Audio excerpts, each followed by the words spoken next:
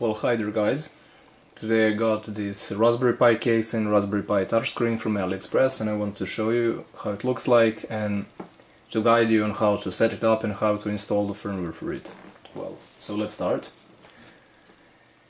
As you can see, the case came broken, so I had to tape it. I actually did it pretty well. It's nice and firm now, but I dislike the fact that it came broken. The screen is 3.5 inch, so it's rather small, but it's the size of Raspberry Pi, so it's actually okay. I also got a pen. Now turn it on and then I will explain you how to set it up.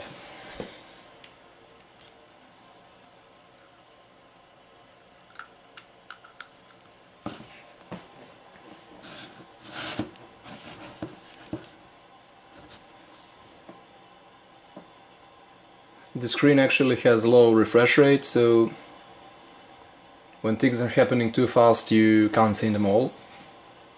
But it's actually not a big deal because it's only happening on the startup.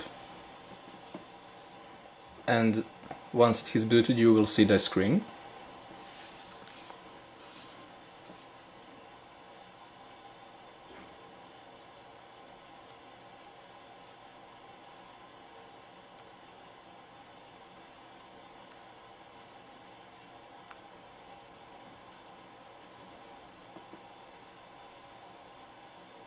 Did I click it or did I not?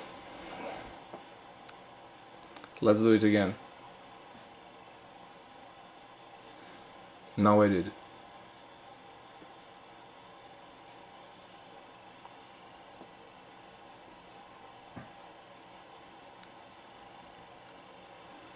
As you can see, the refresh rate is low, so you will have to deal with loading in segments, but it's actually not bad, it's working nice. The only thing that bothers me is that the terminal is not the size of the screen, but it's bigger, so you have to move it. But it's actually not a big problem. I bought this case because I wanted to put it under my computer screen and to do some cron jobs and, I don't know, just take a look from time to time to see if they're working properly, or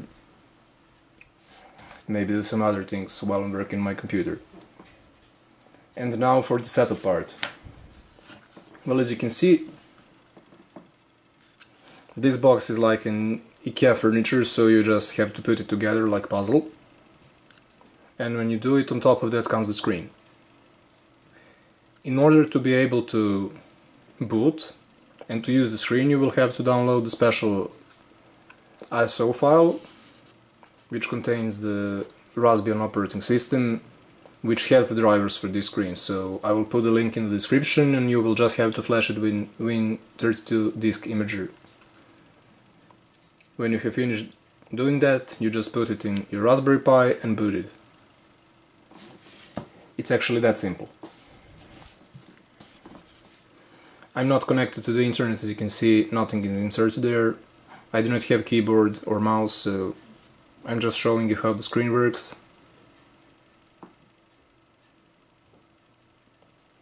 I probably won't be able to use browser, yes, but it loads. So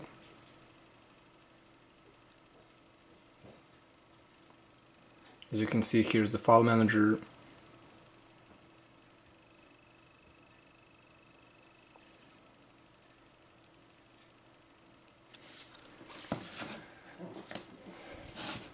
I actually do not recommend you to use this screen for everyday use because it's not comfortable to use it every day, but for some small projects or for checking it from time to time it's great, it's cheap. I paid for all of this only $13 American dollars, so it's really cheap. I'm satisfied, but since it came broken I can't be 100% satisfied, but I am satisfied. As you could see, it's working great. Refresh rate is low, but not a big deal. It's easy to set up, you will see when you try it, so I hope I helped you. See you next time.